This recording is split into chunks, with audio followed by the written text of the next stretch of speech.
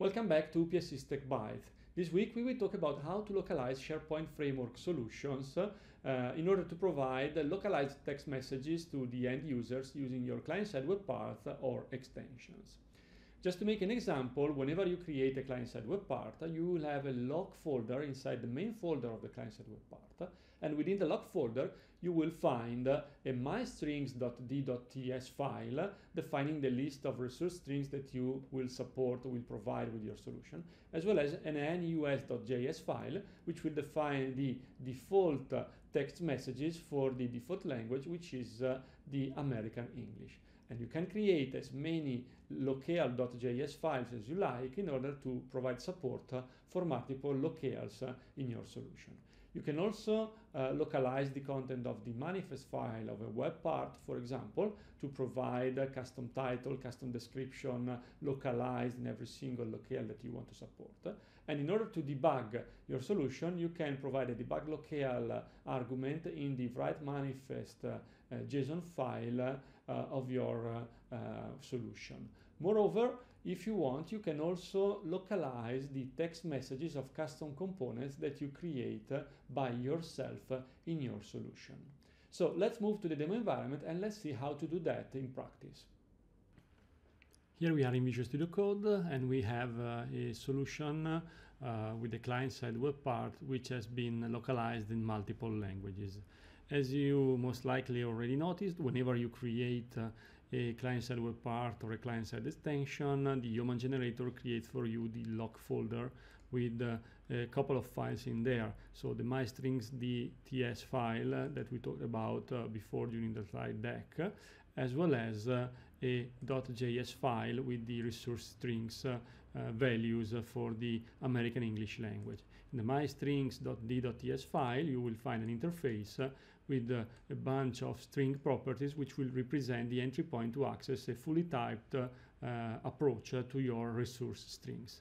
Well, if you want to create multiple or to support multiple languages, you simply need to create as many .js files as you need, giving them as a name the locale that you want to target. For example, here the Italian language it is -it.js, and you can provide the translation for the target language for all of the messages. At the same time, you can also provide a translated text for the title and the description of the web part.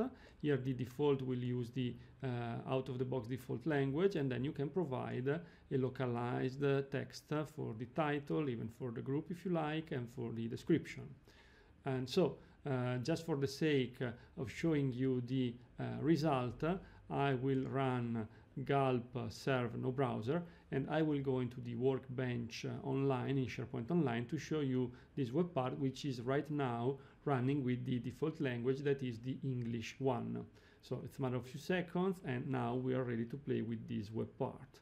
So let me refresh this page, and within the workbench, let me add the sample locale sample web part. And as you can see, the web part is rendered in English language.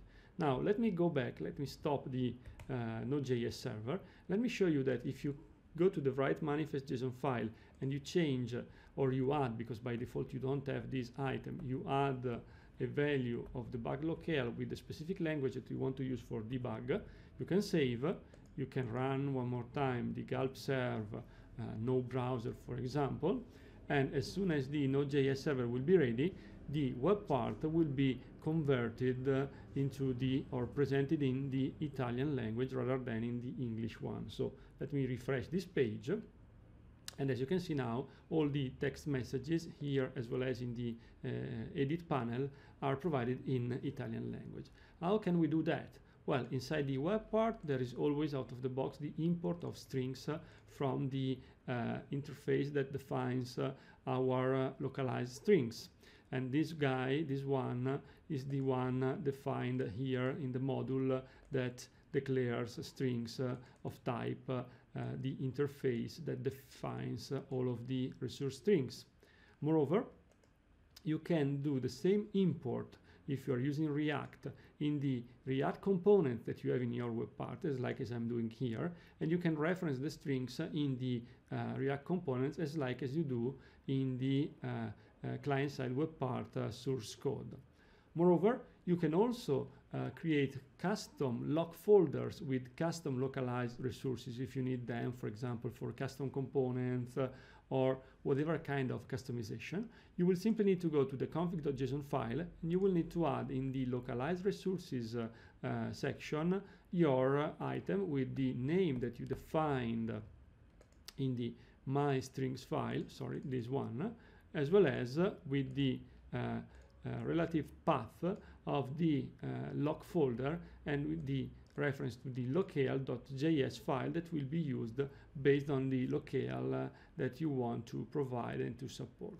So it's pretty easy to provide localized content in client-side web part or in client-side extensions.